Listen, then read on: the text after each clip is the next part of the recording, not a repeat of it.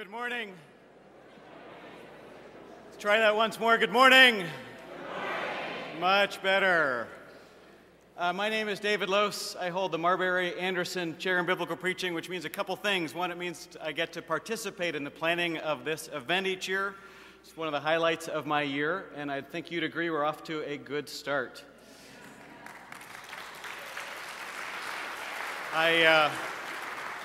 Also means I teach here at Luther Seminary with excellent colleagues and fabulous students every day. And as you can tell, I love my work. I'd like to introduce our president, Rick Blees, to welcome you. Rick joined the Luther Seminary faculty as academic dean and associate professor of mission in July 2003. Floundering in that position, he was elected president of the seminary. No, he was then elected president of the seminary in 2005. Rick has variously served as a pastor, a mission developer, missionary, professor.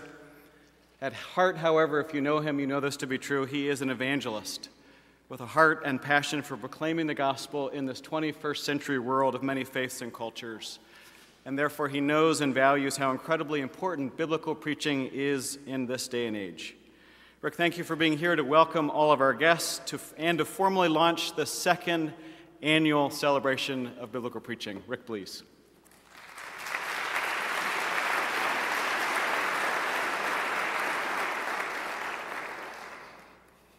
Well, I don't know about you, but I'm still sitting at the foot of the cross with your sermon this morning. How inspiring, and it's just moving. And so we thank you for getting us off to a great start. I want to welcome you here officially on behalf of the whole Luther Seminary community. This is a special time. Those who were here last year know what to expect, and my expectations are high. In fact, last year I sat in the back to begin with, and I kept calling my administrative assistant and said, cancel an appointment, cancel my appointment, because I was being fed and inspired and taught in areas that are just so important for all of us. And so these are important moments, hours, and days together. We have lifted up this conference in prayer. There's been a lot of planning, but also a lot of spiritual work undergirding this in prayer, that the Spirit would indeed bless us together as we're inspired by the Word. I hope that you would spend time, not only in your sessions, but together. What we found is some fascinating people, talented people, come together for these events, and I hope that you'll take the time during breaks or in sessions or over food just to get to know who is here. You will also be inspired by the people who are sitting right next to you. And finally, not only I hope you have a high expectation, but a sense of urgency. When we're in our congregations, what we see happening in our churches, or when we visit our people, we do realize it is a matter of life and death. The theme is so appropriate. And so our prayer is during this time that God will speak a word of life into all of us. Blessings, thanks for being here. Welcome. Whatever we can do to make this time a blessing for you, just let us know. Again, welcome.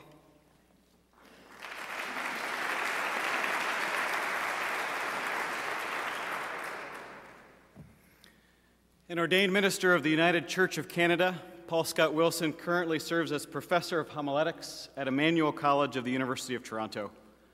Paul has served as president of the Academy of Homiletics and received the United Church of Canada's Davidson Trust Award for excellence in teaching and scholarship. A prolific author, Paul has written on almost every dimension of preaching, always to the health and edification of the preachers of this world. And for good reason is the general editor of Abingdon's The New Interpreter's Handbook of Preaching that was recently selected by Preaching Magazine as the 2010 Preaching Book of the Year. Beyond all that, Paul is just a marvelous human being and a steady and constant witness to the gospel of Jesus Christ. He lectures widely in Canada and the United States, and in just a moment you'll understand why. Please join me in welcoming Paul Scott Wilson. Thank you, David. Thanks for having me.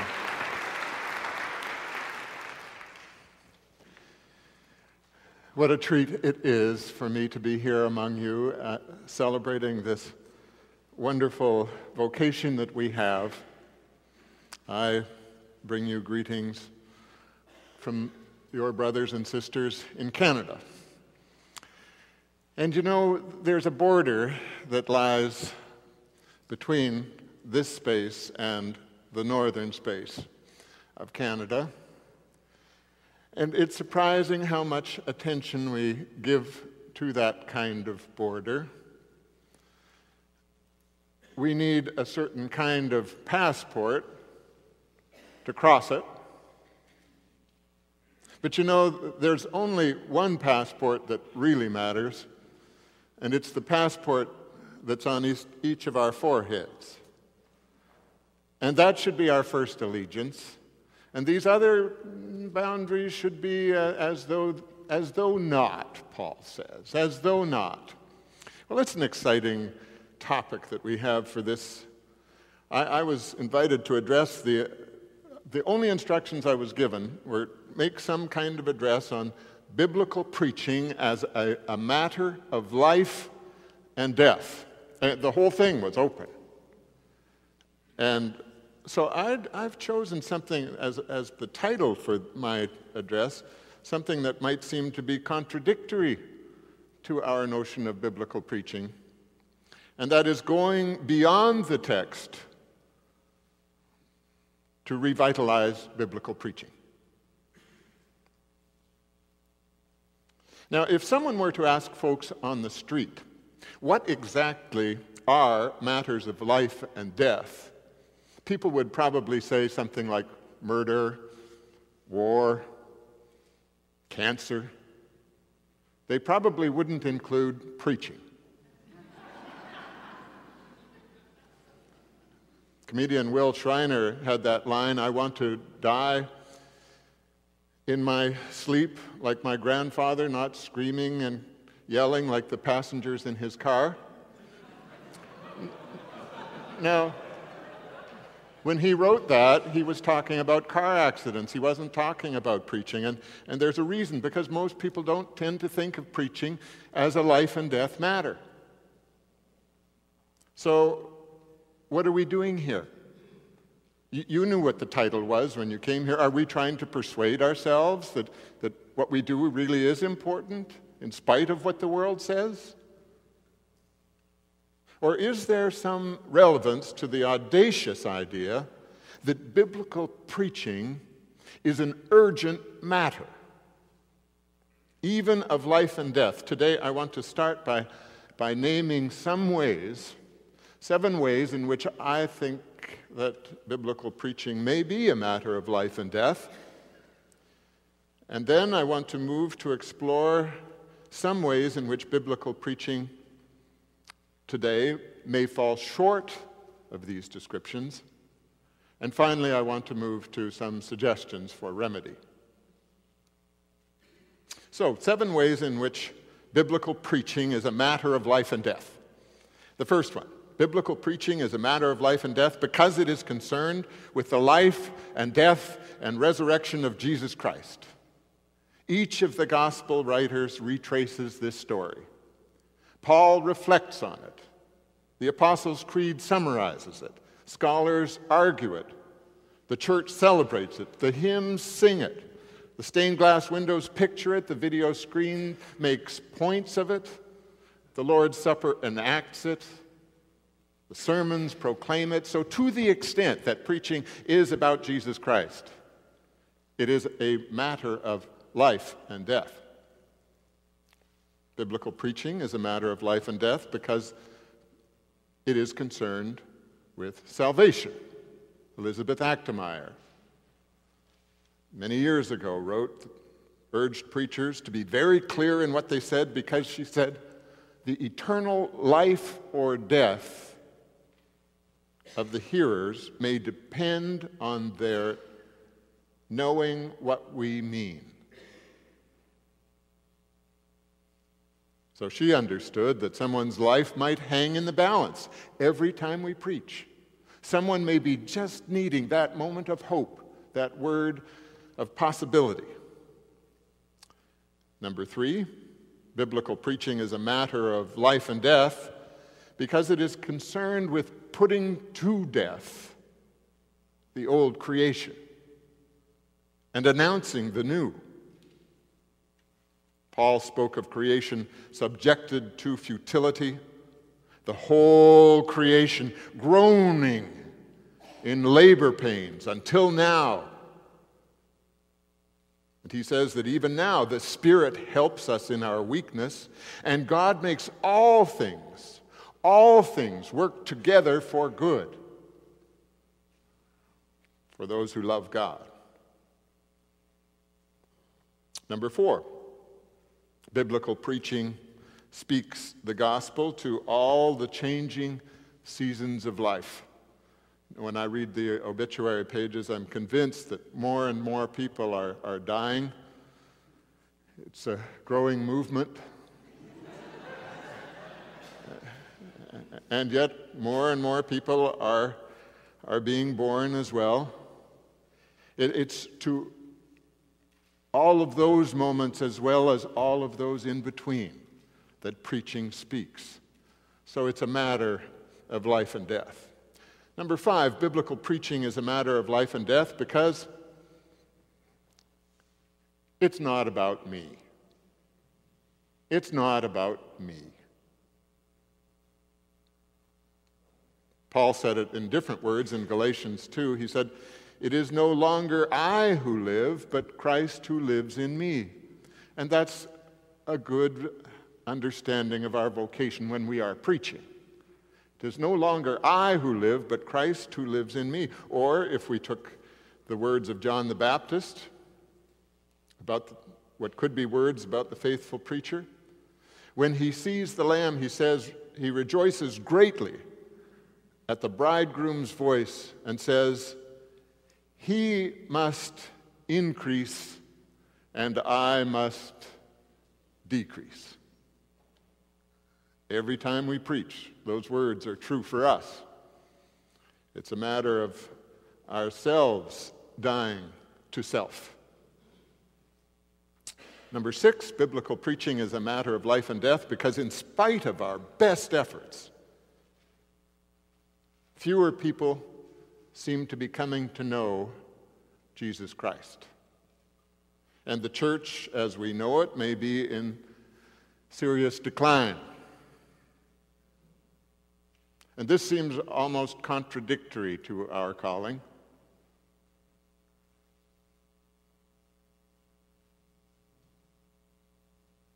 Membership in mainline denominations is down, and even in Korea, where there was such an explosion of church growth, there has been a decline of roughly 10% in each of the last 2 decades.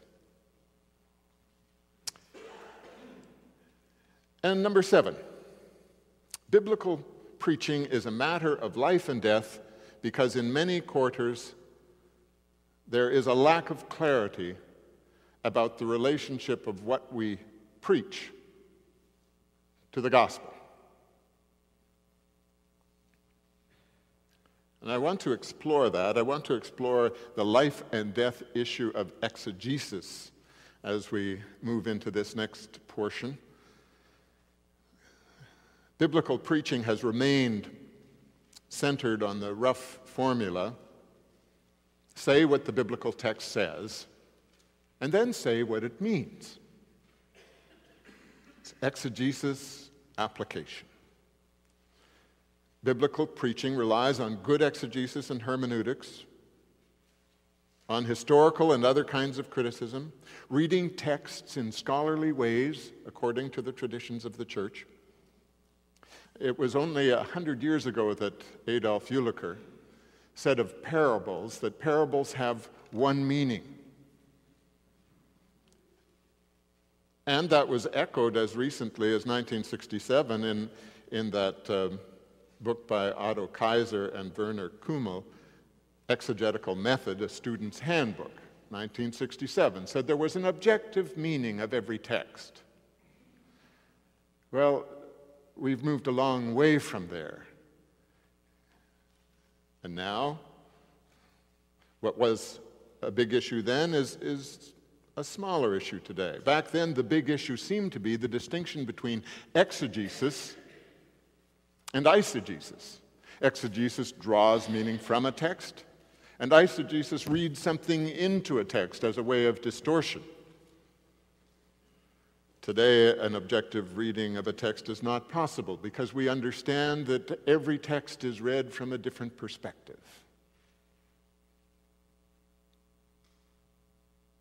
Interpretation is a matter of perspective, culture, and experience. Contextual analysis is needed, both of the text itself and of the reader. As preachers, we pay attention both to what the texts say, and exegesis often leads us to what the texts do not say. One of Gary Larson's cartoons is, you've seen it, it's of two mosquitoes, and one is biting someone's arm and has bulging eyes of alarm, and its body seems about to explode, and the other mosquito is shouting, "Betty, Betty, pull out, you've hit an artery." Sometimes it's that way with students with exegesis, because before they do their exegetical assignments, they look at the text and they say, "Oh, why did I get this text assigned to me? I've got nothing to say about it." And then they do their exegetical homework and they're still lamenting. "Oh, now I've got too much to say. How can I narrow this down to a sermon?" It's a common dilemma. But what we need to be able to do is to find some path, some focus, some way to the pulpit path that reconstructs the biblical text and engages it with the Christian faith. And this is where I think in some places, maybe not here, but in some places this is probably a key issue for preaching today. What is the relationship between the exegesis one does for a text, or the help one gets indeed from many of the biblical commentaries, especially those designed for lectionary? What's the relationship between this particular text and the larger gospel that we proclaim? Here's the issue. If you reduced the New Testament, or indeed the Old Testament as well, to the number of texts that contain the gospel, that explicate it, that make it plain, you would have a very thin book. The number of texts that actually speak to what is the gospel. We understand, at least I understand, the gospel to be God's saving acts, God's acts of redemption, particularly seen in Jesus Christ, who came to us in human form, who ministered among us and worked mighty miracles, who died on the cross, rose again on the third day, ascended into heaven and reigns with God eternally, and at the end of time, he will come again and all of God's promises will be fulfilled. How many texts actually say that? How many texts actually make plain the identity of who Jesus is? Because if we preach a text and we preach about Jesus, Jesus is working this miracle or that miracle, or is teaching us this truth, why should that make any difference to us? If we don't know who he is, if you've just come into church and you've not been exposed to the Christian faith before, and the minister speaks about Jesus doing these things, what's to distinguish Jesus from a superhero in a comic book? If we don't get to the identity of Jesus, then we can't get to the identity of the gospel. Isn't there some need for us to find a way in the preaching path, on the way to the pulpit, to engage the gospel? I mean, we heard it done this morning so powerfully and wonderfully by Michael. He repeatedly moved outside of his text. And yet, in another way, he never left his text. But the gospel was engaged in the proclamation of the word. So that's the dilemma that I see. I don't know how you would see it. Maybe it isn't a problem in terms of your own perspective, but for me, that's a key issue for us. How do we're so faithful to biblical texts when we do our exegesis, and we've been taught to stay within the pericope, and myself, I was encouraged in my own teaching when I was taught. I was encouraged, once I have dealt faithfully with the biblical text, I can sit down. My work is done. And I'm wanting to suggest, at least today, for us, that our work isn't done when we've finished with the text. Unless we've got to the gospel, we're still falling short. Now, our notion of text, it's helpful to remember, is a recent notion of text. When we speak of a text, we speak of a unit, a pericope of Scripture, something that had its own integrity if it ever existed separately from the canon, and when it was brought in, it still has something of that identity. You don't want to take just a verse of Scripture and read it out of context. We want to see it within its distinctive pattern. And I want us to honor that, because the shape of a text affects its meaning. Its origin is important. So I'm not suggesting in this that we do something different than we have been doing in terms of exegetical work, rather that we do something more. Biblical preaching, I would say, is life to the extent that it seeks God's word in particular biblical texts, and links those texts to the faith of the church. And biblical preaching is deaf to the degree that it may be exegetically sound and yet ignore God and fail to transmit the faith, the good news of the gospel. So, 4 ways of going beyond the text to revitalize biblical preaching.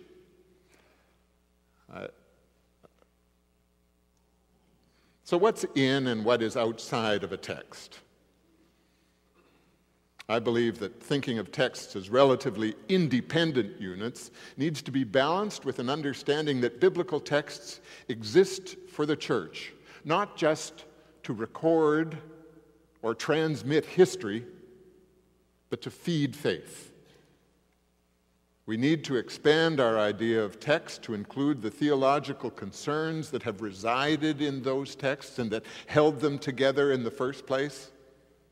Part of that is the historical context of the texts, the faith setting. So, the first way that we might make biblical preaching more biblical is to make God's action the primary focus of the sermon.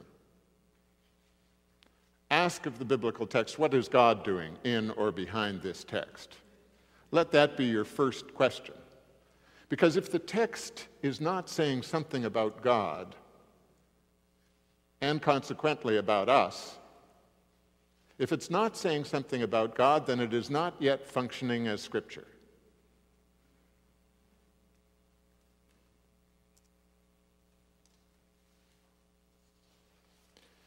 Make a sentence that focuses on God. Let that be your theme sentence. Because chances are, if your theme sentence doesn't have God in it, your sermon is not going to have God in it in a significant way. That's just how theme sentences work. But if you start with a focus on God, then you have a greater likelihood of landing where you need to land. And it's surprising, how much resistance there can be to finding God in a biblical text.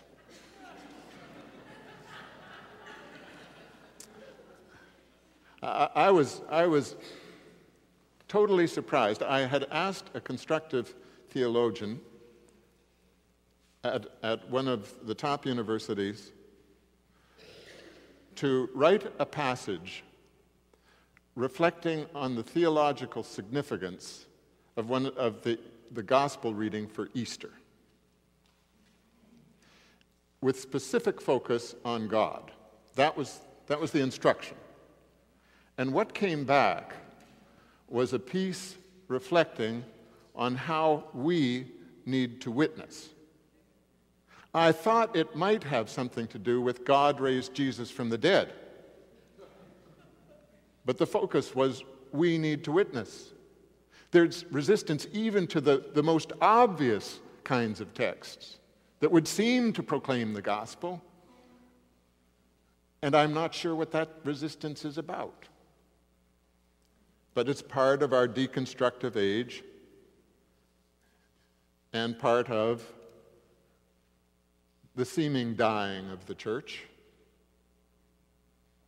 But we always need to be careful when we use a phrase like that, because the church is always belonging to Jesus Christ.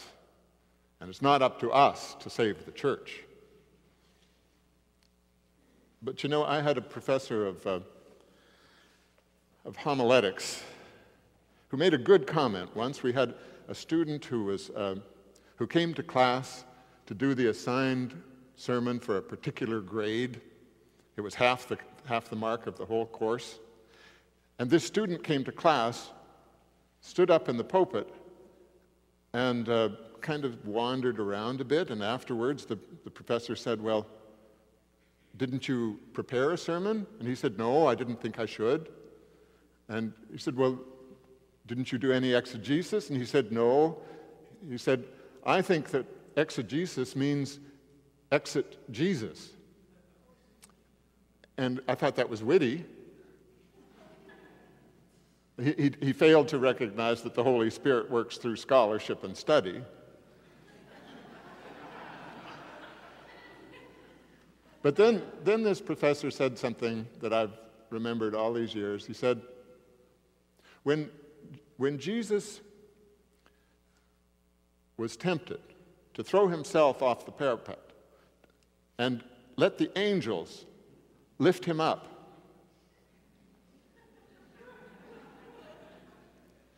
he refused that temptation.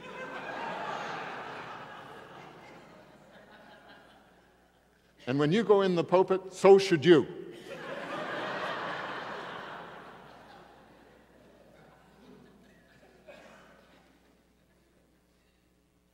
John Buchanan wrote beautifully in the Christian Century on how his Presbyterian denomination now welcomes children to the Lord's table.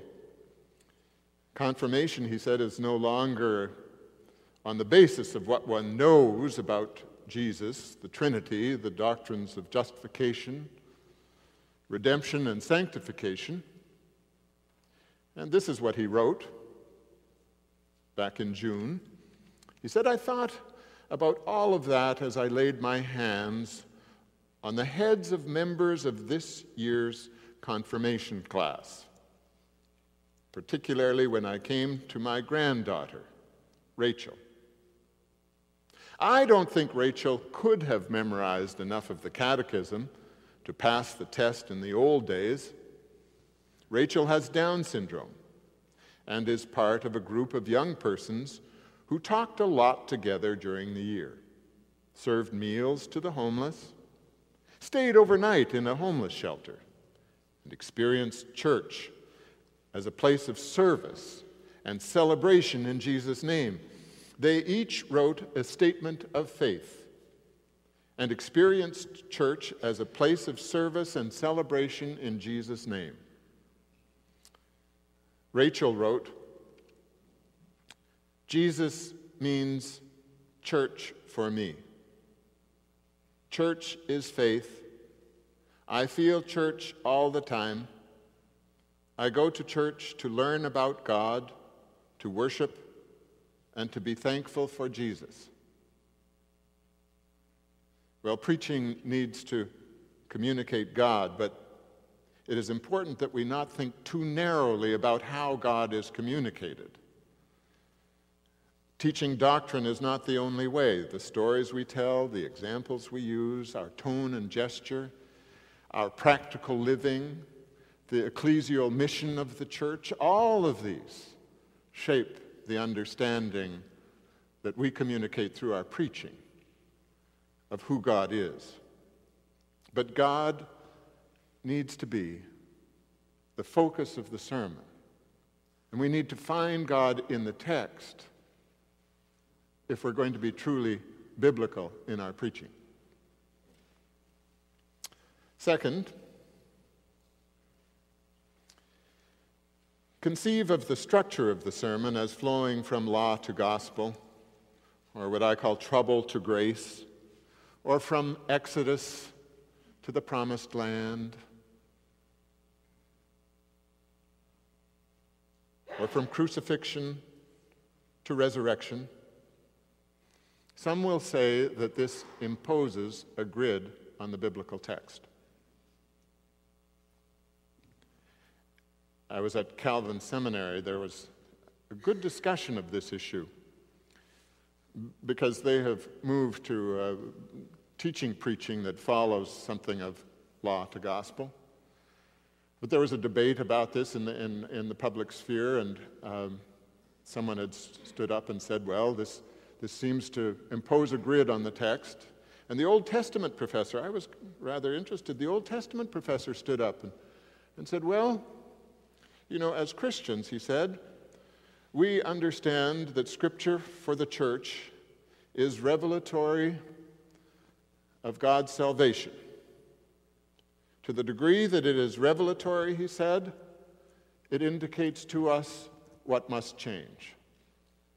And to the degree that it is saving, it casts us on God's grace. So he was suggesting that this pattern of moving from law to gospel in the sermon is not a grid imposed on the text, but one invited by the faith of the church. Now, when Calvinists start to think like Lutherans, something's happening. But I know that there's this temptation, too, for us to follow what has been common. For instance, with Luther would never have said that the sermon should move from law to gospel. That was rather the way of theology. That's how one reflected. There were those two different modes, and one could easily in the sermon move back and forth. And chances are, in Luther's age, when sermons were 40 minutes, and when people were steeped in the Bible, perhaps people still got a sense of what was law and what was gospel through hearing that kind of interchange. But today, when there are pressures on the time, if we fluctuate back and forth between law and gospel in the sermon, my fear is that people will not experience either. The gospel is not just knowledge that is presented, it's an experience that must be communicated. It's a relationship that must be lived. So if the law never comes on us with a full bind, if we start developing the law and then move into the gospel, and then move back to the law, it's kind of like swinging back and forth on a swing. We wear people out and the hinge soon gives way. Rather, what we should be doing is allowing the law in the text to build, to put its bite into us, so that we begin to feel uncomfortable. We begin to be hungry for the gospel. We recognize this isn't something that the preacher has fabricated, a hunger that we didn't have. Rather, the preacher, in touching us with the word of the law, has named the brokenness that we are experiencing, has identified that we are indeed thirsty. And in that thirst and hunger, we are able then to turn to the gospel and receive it and be fed and drink deeply. When the sermon moves from law to gospel, and I would say roughly half and half, so that there's actual substance to the good news, then what we're doing is we're mirroring the movement of faith. We send people out, yes, we send them out with a burden. There are things for them to do. There is mission to be accomplished. There are tasks to be done because we reach out to the world and we are to be broken. But that isn't the gospel. The gospel is that we have one who goes before us, who sends the Spirit to accompany us and empower us. This isn't ideas we're taking out to the world. This is the power of the new creation.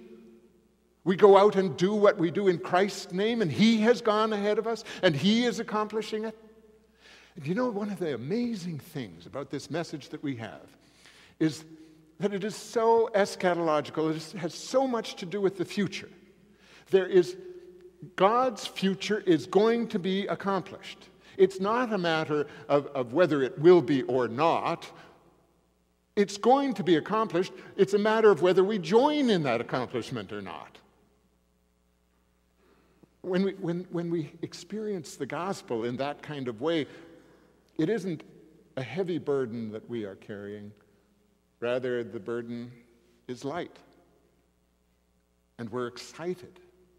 We're enthusiastic about going out to that place of need, because precisely where we do not have the equipment or the energy or the love or the forgiveness or the compassion for the poor or the time to give to the needy, precisely in those places, when our resources are gone, we discover that we are lifted up with resources that are not our own. And our faith is renewed in the doing.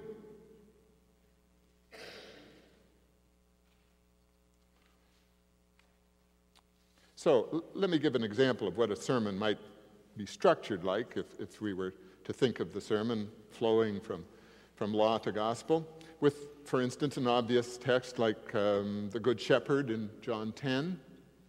I would start early in the week by identifying a theme sentence that has to do with God, and I would feel confident in doing that, partly because many of the commentaries aren't going to get there. So if I start there, that gives me a good grounding. And so I would say, well, what's the theme sentence of this? And I would probably choose as my theme sentence that Jesus Christ is the Good Shepherd. It's fairly obvious, not very difficult, doesn't have to be difficult. I think of the sermon not only in two halves, but also in 4 pages. The first half is what has often been done as a kind of bread and butter sermon throughout the ages, where you do your exegesis of the text, you deal with the text, and then you have an application. And that's a good, solid model for preaching. It roots what we are saying in the Word of God, and then we apply that Word. But if we only go once to the biblical text, chances are the word that we're going to come out with is a word of law. So I think of the first 2 pages as law in the biblical text, and applying it, law in our world. And that's good as far as it goes, but it doesn't go far enough. When I grew up, most of the sermons that I heard were exactly that, and they had a little bit of gospel attached to the end. It was pointing to the cross. It said, "But Jesus Christ died for you, therefore go out into the world in hope." But there was never any building up of that hope, never any development. I could never know where I might expect to see God doing anything.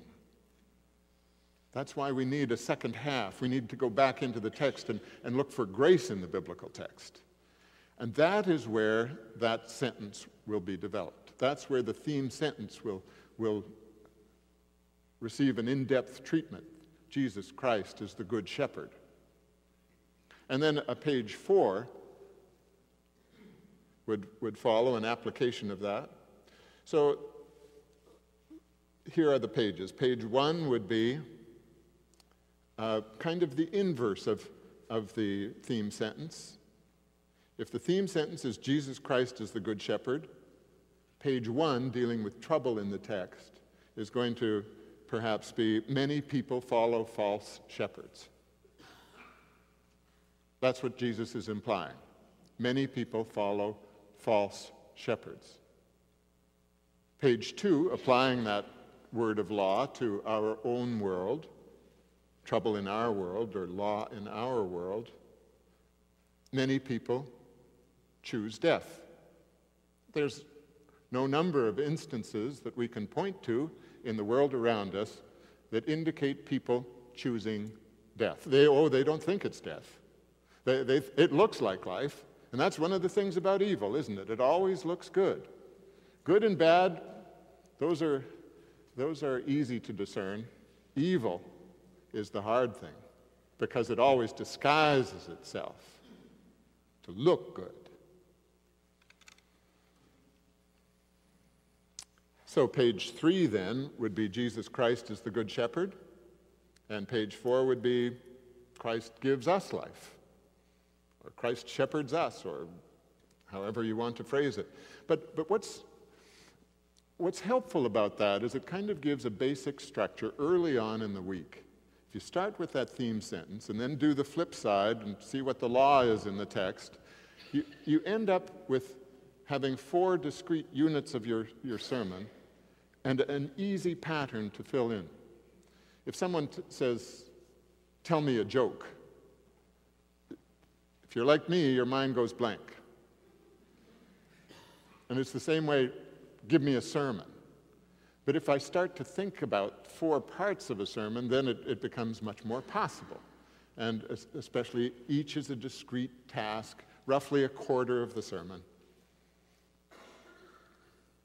The nice thing about this, too, if you start with page 3 and then flip it to page 1, you've got 2 halves that fit together. It isn't 2 separate sermons. They hold together as a unit, and that's powerful. So the third suggestion I have for biblical preaching is proclaim the gospel. Now that would seem fairly obvious, but sometime before the sermon ends, proclaim the gospel.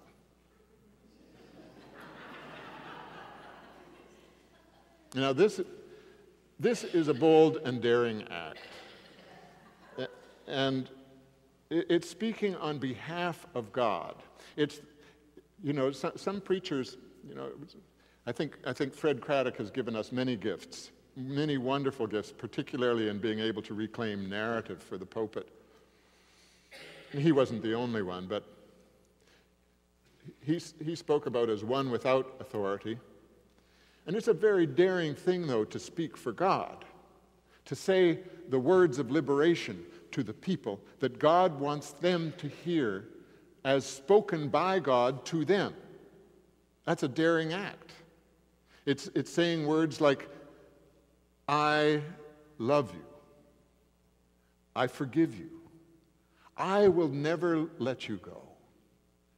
You are mine. My peace I give to you." It's words of liberation and freedom. My justice is yours. It's a daring thing, and some people in these days would say, well, that's too much authority for the preacher to take. And yet every time we stand in the pulpit, particularly in a section of the service that is often called the Word of God, people are expecting that in some way we are speaking the Word of God, so why not speak for God? Why not actually make that as a step in the preaching where we do the gospel to the people? That was Gerhard Furde's thesis. How many of you studied with Gerhard Furde? So this understanding of proclamation is not a new understanding for you. Proclamation offers intimate words, supportive words, words that typically, this is important, make clear the identity of the risen one. Who is it who dares to speak this way? I give you life. if it is not the one who has risen from the dead. The identity of the risen one is part of the gospel.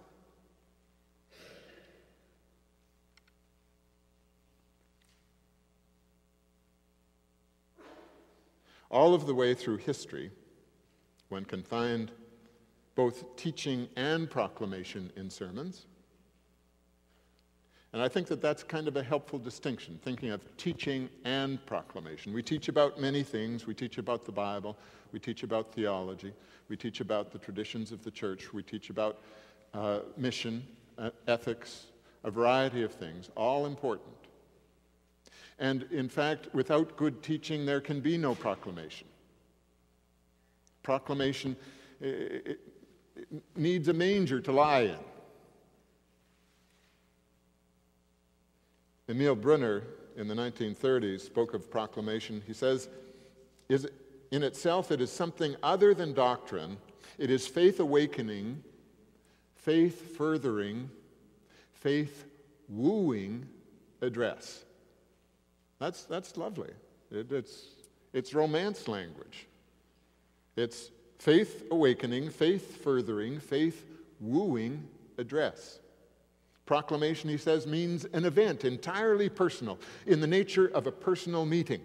In this meeting, God in Christ and through the Holy Spirit speaks directly to us in a variety of ways, saying the words that are at the heart of the gospel. So your text is leading you to some place where God is speaking. What words? And don't think that there's a shortage of words about this. God has so many ways to say, I love you. And every text gives us a different kind of perspective on what those words might be, but we don't have to stop with where the text stops. We can bring in any of the words. What we had demonstrated so beautifully by Michael this morning was an intertextuality, a freedom to move from text to text and bring in whatever text might help to reinforce the authentic word found in the text itself. And so the Holy Spirit speaks directly to us in a variety of ways, saying words that are at the heart of the gospel. I wipe away all tears from your eyes. I redeem you. You can go nowhere where I can't find you. I go ahead of you. Well, I like to think that when we move to that place in our preaching where we're doing the gospel to the people, or doing the word to the people, doing the text to the people, that we have arrived at a place that we are called to arrive at every time we preach the text. Teaching and proclamation overlap, and I just want to say a couple of words about that to try and make the distinction, because the border between teaching and proclamation is porous.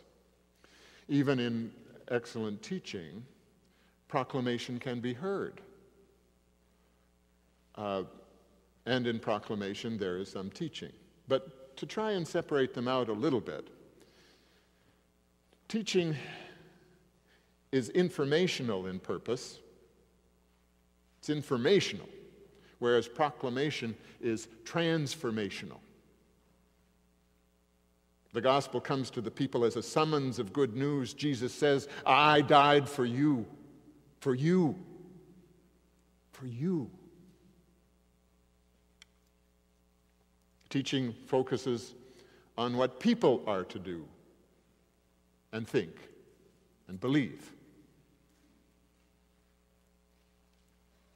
With proclamation, what God does now is highlighted.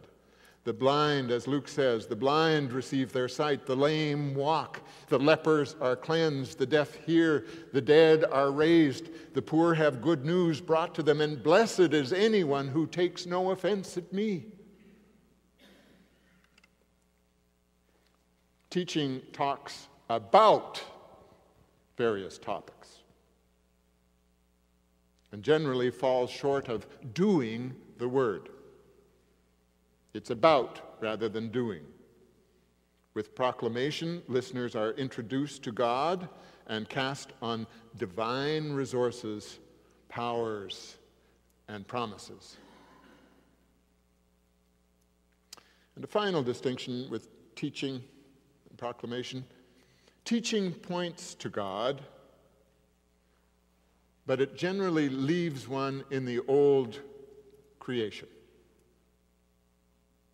Saying with Mary and Martha, "Lord, if you had been here, my brother would not have died." With proclamation, we say in effect with what Mary and Martha said in the new creation, "Lord, because you are here, my brother is alive."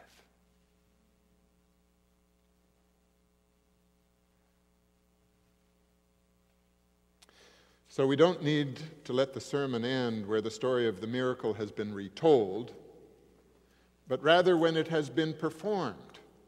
Introduce listeners to the one who is the author of the miracle, not just then, but now.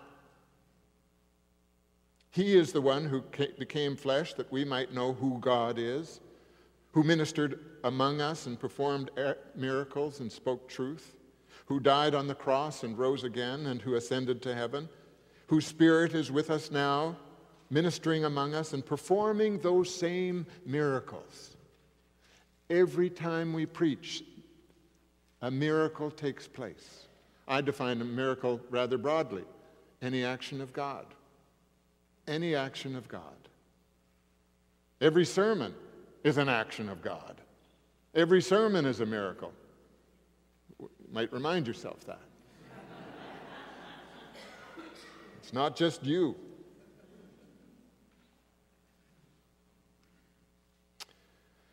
My final suggestion for renewing biblical preaching may be surprising, and it is this: allow allegory to enhance biblical preaching. Now, we've all been brought up in the same school that teaches us that allegory is to be avoided. To allegorize is dangerous, particularly when reading a biblical text that is not an allegory. Allegory makes texts say what they do not say.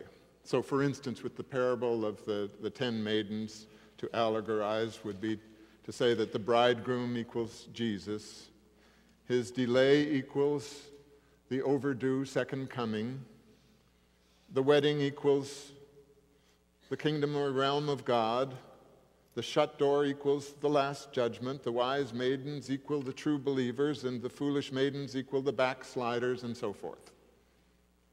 That's bad allegory.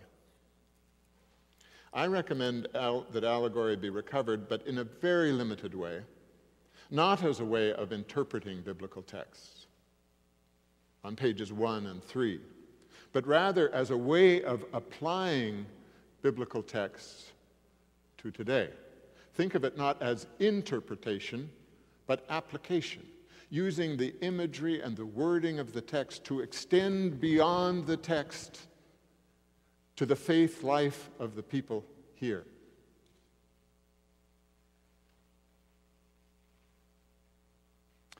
For example, look beyond the text to see, well, use the text as a vantage point. I tend to think of different texts as being like viewpoints on a mountain. And every place you have a viewpoint, you get a different view. But always on the horizon with preaching, every viewpoint, every text that you stand on gives you a different view of the cross and resurrection. So look toward the cross and resurrection and see what is different. So for instance, in the call of Isaiah, we often romanticize that text, the call of Isaiah, and we fantasize that we too are like Isaiah. We aren't.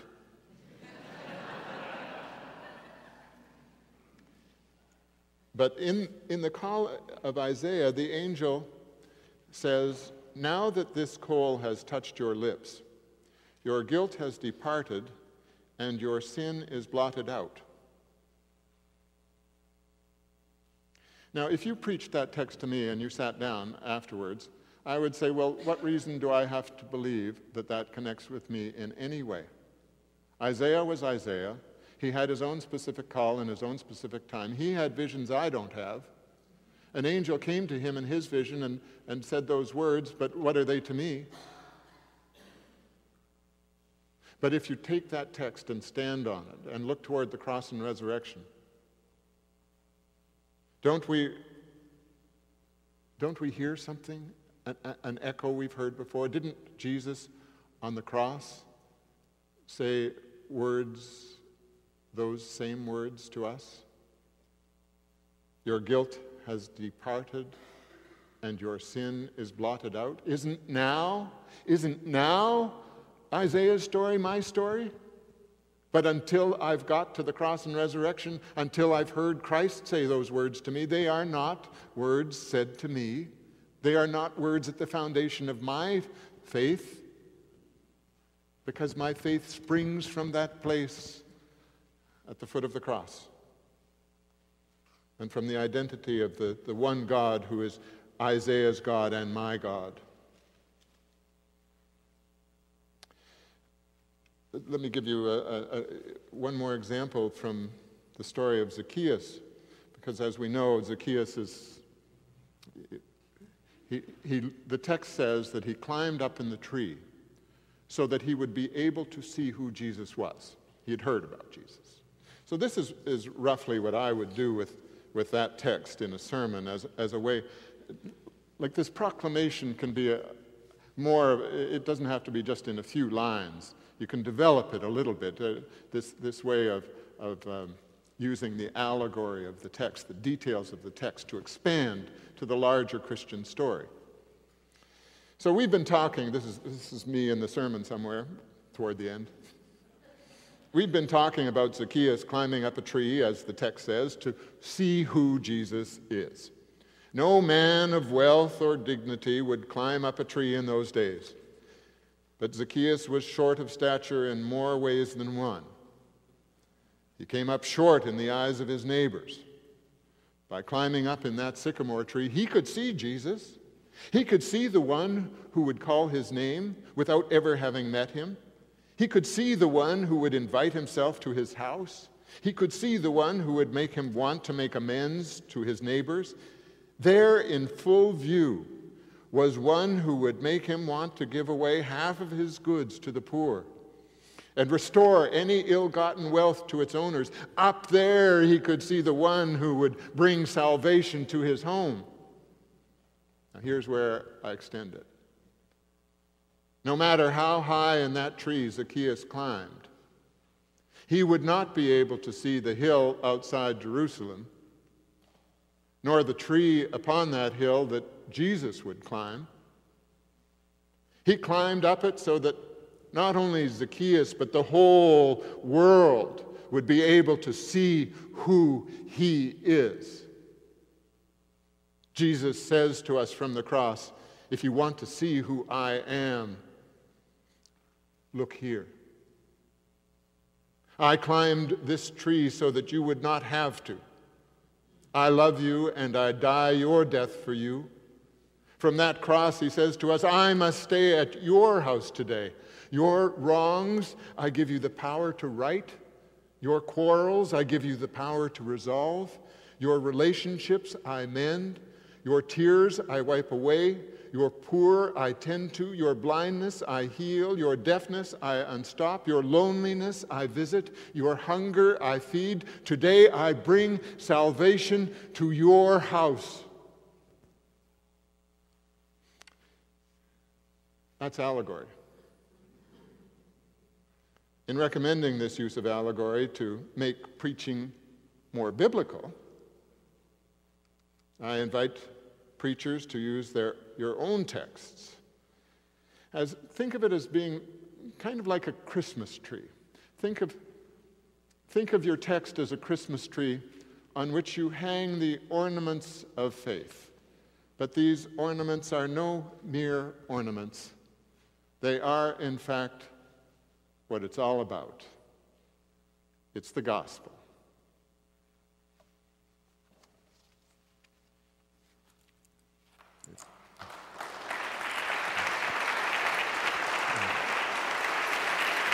Do you want to?